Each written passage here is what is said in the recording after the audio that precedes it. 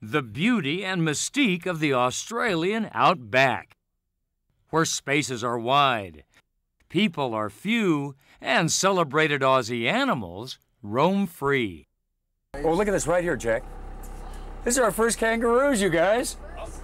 Wow. There's some ahead there. Out here, a journey down under reveals an amazing underground world. Look, oh, look right up in here. Right there, look at that. Wow. Today, bats flourish in these darkened caverns where vast rivers of lava once flowed, under the ancient landscape of Australia's Undara Volcanic National Park. Quite a trek from the Bay Area. The first leg is more than 8,000 miles by jet across the Pacific to Cairns on the northeastern shore of Australia. Then it's another 170 miles southwest by car to Undara. The drive begins in rainforest along the coast and continues into ever drier and less populated terrain. All the while, we have to remember to stay on the opposite side of the road and make way for oncoming vehicles. It's a long journey worth every single kilometer. This is a classic scene in the Australian outback. Very few people. In fact, from this very spot in a radius of about 20 miles, there are fewer than 200 people. But there is a vast eucalyptus forest, and out there, dozens of ancient volcanoes covering a mysterious kingdom underground. For us North Americans, Undara is mysterious above ground, too. Back home, we don't have these fellows hopping around. Oh, hopping away. Look at that. There they go, right through there. And there are two right here in front of us, right here in the foreground. Look at that, the whole family. Oh, gosh.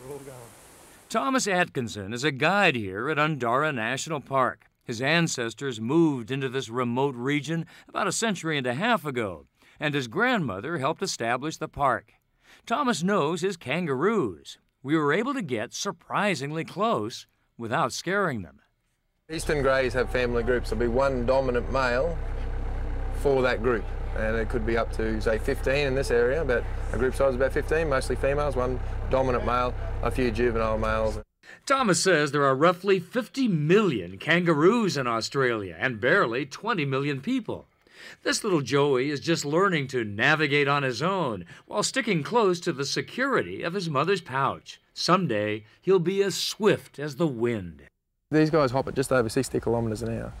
They're the fastest in Australia. And they're also among the tallest. He'll grow to 180 centimetres tall.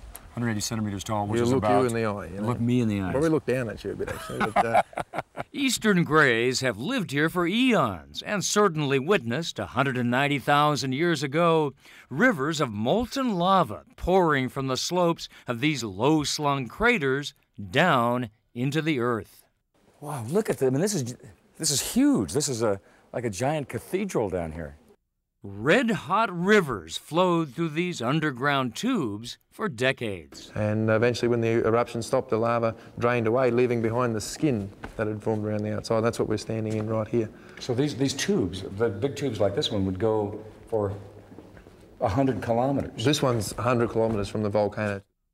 That's about 62 miles. The longest tube is 100 miles, making it the longest lava flow from a single crater anywhere on the planet. It was a huge eruption. It's the equivalent, I think, to about 10 Hawaiian volcanoes all at once. The walls of the tube are splashed with color, and with the light of our camera turned off, Wow, dark.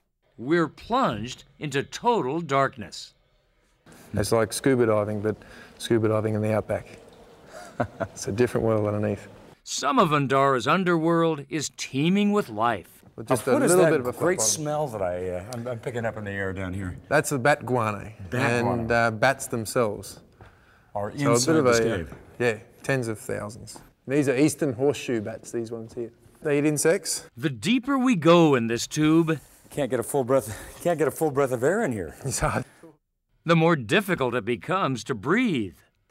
And I'm really struggling for breath in here to talk to you. The bats gather on the ceiling, inhaling oxygen and exhaling heavy carbon dioxide that sinks to the floor of the tube around us like a smothering blanket. So the oxygen's up there, Where the and bats we're are. down here. They got the good air, leaving us the bad air. So. The bats fly from the tube to feed on insects as evening falls, and we ascend into a typical outback sunset.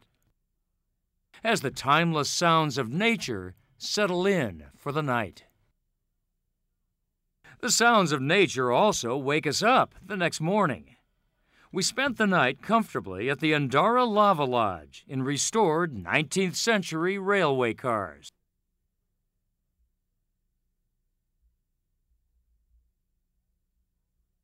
After a solid bush breakfast around the campfire and farewells to our neighbors in the park, we're off again at the speed of an eastern gray, across a wide expanse of a land as large as our own, but far less crowded, where rivers no longer run red, but the sky surely does.